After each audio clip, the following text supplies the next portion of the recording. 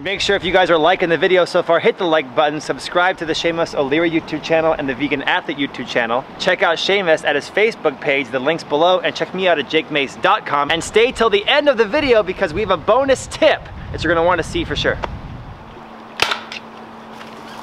Oh, god dang, no, I'm just kidding. Hey everybody, it's Jake Mace, the Vegan Athlete, and I'm here with my man Shamus O'Leary. We're back together again, and we're here to show you guys in this episode how to frost protect your new trees that are so cute and delicate. We have a star fruit tree here today. How are we gonna protect this guy?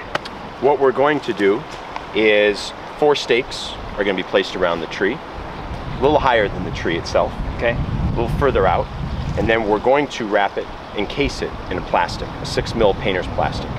And that's gonna be wrapped around the sides, the tops, we're gonna staple together. So we're gonna walk our viewers through how to protect your trees in the winter. So 2 questions. One, why make the stakes above and to the outside of the tree, and why plastic? Plastic, my personal opinion, holds more heat. Oh, okay. Now, like a greenhouse. Correct. The downside is that you do need to open it during the day so the tree can breathe. Right. But at night, we want as much heat as possible. I do not like to use frost blankets or fabric because it's porous. I like the plastic because it'll hold a little bit more of the warmth in. So yes, you do have to open it during the day, but that's fine. That's really not a lot of work. It takes about 1.5 seconds. And the stakes being above and beyond the tree because you don't want the cloth touching, or the plastic touching the leaves. Correct. The fabric or the plastic will transfer the cold. Oh. So if the foliage is touching the plastic gets cold, the tree's gonna get cold as well too. It will die at that spot. Right, so you wanna create a tent around the tree. You don't wanna wrap the tree up. You wanna create a tent around the tree to trap the ground heat and then any supplemental heat that you're providing. You wanna keep the foliage away from the plastic at least a couple inches through the top and the sides. And of course, we're gonna show you guys step by step how we do this, but also how far down should the plastic go to the ground? It should touch the ground at minimum. Okay. And then actually roll out a few inches so that Right. you can place rocks and bricks to hold it down because you don't want the wind to come through at night and yank it off. Yeah. Also, Or snap the tree in half. Exactly. I've had that before. And you also want to trap the ground heat because the earth will put off a couple degrees of heat over the course of the night. So if it's touching the ground, it'll catch that, kind of like a chimney. Kind of like geothermal. We're kind of harnessing the Earth's heat. That's exactly what I was thinking. Yeah. We need some energy for this video. We're gonna do a lot of work today. We've got a few tools to show you guys, but first, we gotta have fresh figs from the honey fig tree.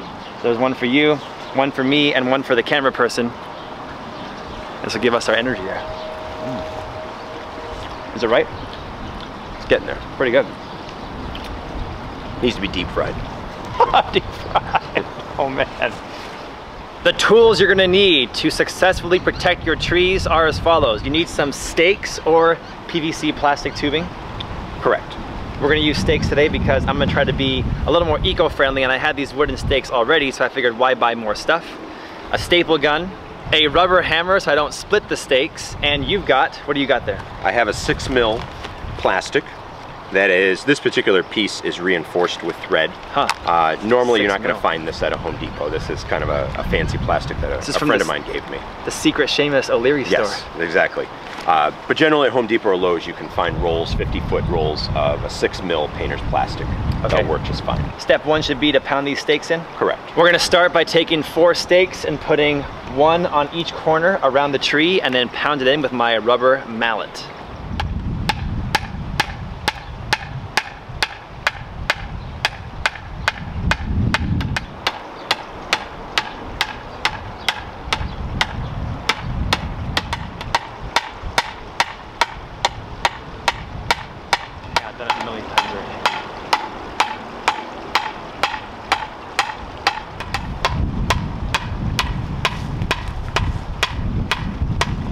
All right, the stakes are in. We're ready for the plastic. Full disclosure, I got this carambola or starfruit tree from Shamus O'Leary's from your place, and it's growing great this summer, but it was in like a 2-3 gallon pot, so it was small, and it's growing bigger every season. So if we get it to overwinter and stay healthy, I know it's gonna just be an amazing tree next summer. Generally the rule with plants is they take a full calendar year for the roots to get established. Okay. So if we can get them through 1 calendar year, a winter, a summer, After that, they're going to need a lot less babying. Yeah. So that's the key. The first year, baby them. Shade in the summer, cold protection in the winter. Cool. And make sure if you guys are liking the video so far, hit the like button, subscribe to the Shamus O'Leary YouTube channel and the Vegan Athlete YouTube channel. Check out Shamus at his Facebook page, the link's below, and check me out at jakemace.com. And stay till the end of the video because we have a bonus tip that you're gonna wanna see for sure. What's our next step? Next step is we're going to unroll the plastic and we're gonna measure out what we need to encase it, sides and top. So you're gonna wrap the sides and then drape the top. Correct. Let's do it.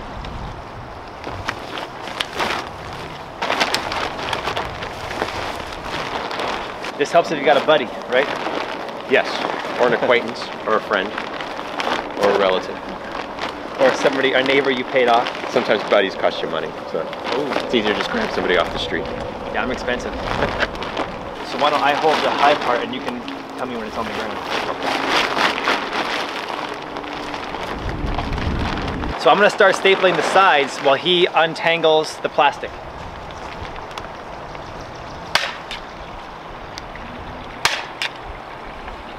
Okay, so you really want to wrap this guy. I do. From the top, start with the staples here, and then slowly go around. Yes.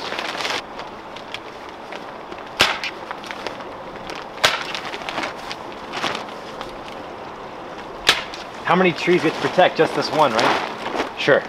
Or do we have to do this 250 times?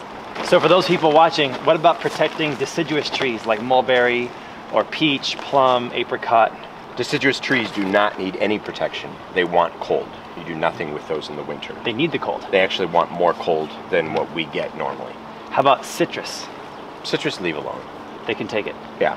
Of the tropical plants, tropical trees, what are some of the more cold tolerant varieties? Like guava, things like this. Guava, banana, bamboo, chicos, white sapote, loquat definitely. Loquat never need any protection. And so of those ones you just listed, those are the more cold tolerant varieties. More cold tolerant of the trees that we carry, yes. Right, of the subtropicals, tropicals, things like that. Correct. Yeah, cool.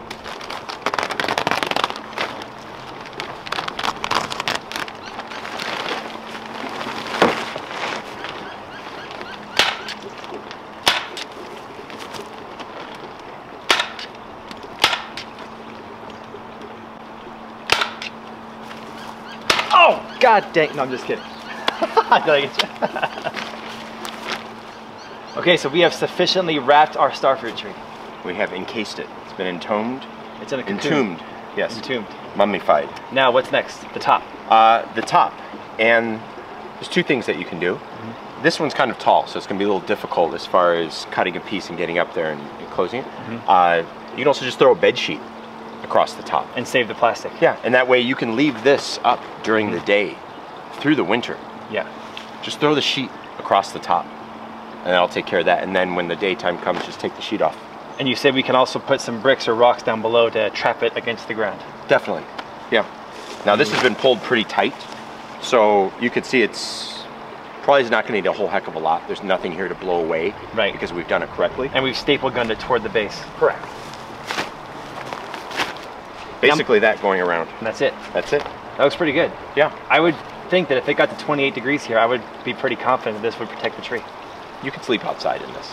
Yeah. It's like a sleeping bag for the tree. Maybe I'll do that. Maybe I'll sleep outside in a plastic cocoon to experience what the trees experience. Maybe your wife might put you out here one night. I think she might. When you act up. Yeah, that's true. Well, my neighbor always tells me one thing: if there's a looming frost coming, he always waters the trees deeply the day before the frost. Is that correct? Helpful? A hydrated plant will take a little bit more cold than a dried, stressed out plant. Really?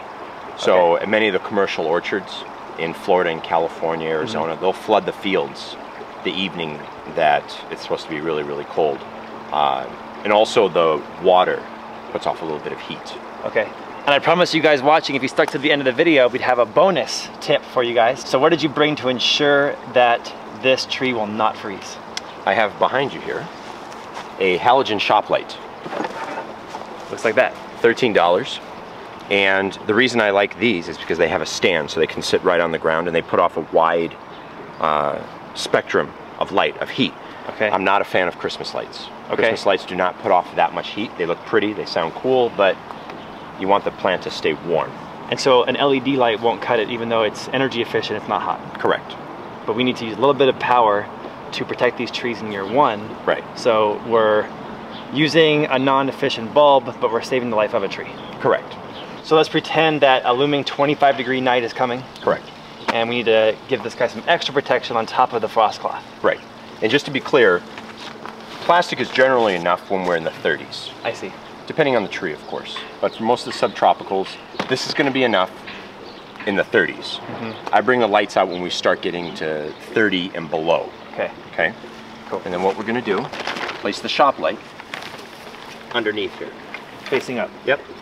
Then you also have a nice nighttime light motif to entertain your guests. If you want to come out and read a book or do whatever. There you go. And that's all you need to do. It is best to set the light on a timer because you don't need the light on at 8 p.m. Right. It seems like the coldest part of the night is actually the early morning. So 4, 5, 6 a.m. is when it seems to get the coldest. So and that's when the frost sets in too. Exactly. So I like to have the light come on maybe at midnight to start warming things up, or even 1 a.m. depending on what the temps are and the weather's like, and then shut off about 8 a.m. when the sun is starting to come up. Okay. But you don't need it on for 12 hours, maybe 4 or 5 hours. These trees are subtropical, so they're not going to deal with 20s. Even when they're mature, you lose some foliage if you do nothing with it. If you don't mind starting over in the spring, then leave it alone. But if you want to save the growth that you've gotten, the progress that you've made the previous year or two, plastic, 5 minutes worth of plastic and wood stakes will suffice. So it just depends on what you want to put into it, and also what the microclimate is around the tree. Yeah, last winter I had a carambola starfruit from you, I had a longan from you, and a loquat that I never even had to cover because they were under the canopy of moringa trees. Correct. And they were fine. Foliage of other trees actually provides about 3 to 4 degrees of heat. That's amazing. When you have open sky, it gets a lot colder. So in my yard, what I'll do with a lot of the potted plants that are too big to move onto the patio or into the greenhouse, I'll park them underneath the big carob tree or the jacarandas, and that'll provide enough warmth that they've generally been okay. Nice.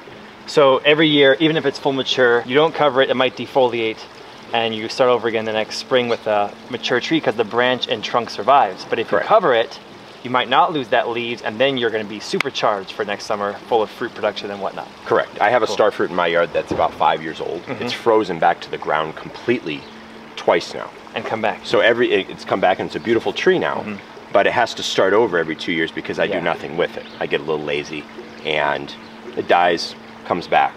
But we haven't gotten fruit off it in 5 years, whereas we should have if I would have done something like this. So this year, definitely I'm going to be prepared because I want to get a lot of fruit off this large starfruit tree that I have at home.